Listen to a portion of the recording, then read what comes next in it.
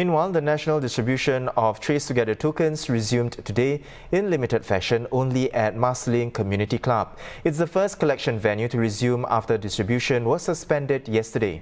Well, the temporary suspension was to make way for a new mode of distribution where new collection venues will be opened one constituency at a time.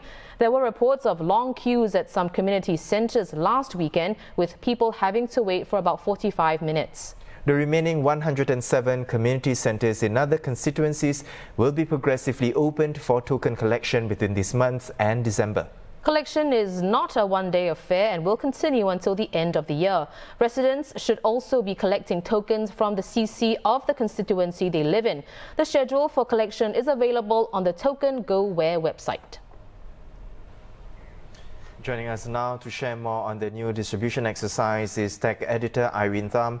Hi Irene, what were some of the problems in the initial rollout and what caused them? Initially, TraceTogether, or in short, TT tokens, were distributed at 38 community centres. It has been ongoing for 6 weeks already, and the government said that it would cater to all walk-ins. So people have been slowly collecting, long queues had not descended on the community centres yet, until after last Tuesday's announcement by the COVID task force that checking in with the TT token or app for contact tracing will be mandatory at almost all venues by the end of this year as Singapore prepares to enter phase 3 of its reopening. The real problem is people do not know when they'll be produced, right? I mean, what is the timeline for scheduled collection? And for children and their grandparents who wants to catch a movie in November or December, for instance, this is the school holidays, they'll need a token. This could explain the mad rush. And and we also don't know, if there are any other enthusiastic venues besides cinemas, which may switch to the TraceTogether check-in system way ahead of the end December cutoff date.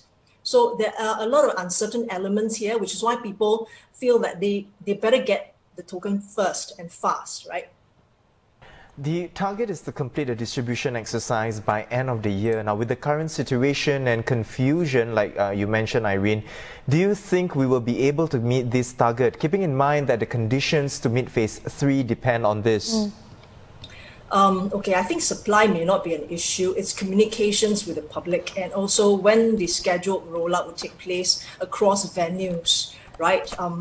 Unless factories suddenly malfunction, and tokens are not available. So I don't think supply is the issue, it's communications. And another issue is the misaligned timelines of token distribution and the TraceTogether check-in rollout at venues. It seems like the government has put the cart before the horse when it announced mandatory use of the system at venues, even before anyone and everyone who needs the token had the chance to collect their tokens. So I think there needs to be proper communication with the public on the timelines for TraceTogether rollout at these venues where it's required. Right. Well, thank you so much, Irene, for setting aside time to speak with us. We were speaking to tech editor Irene Tham on the resumption of the TraceTogether token collection.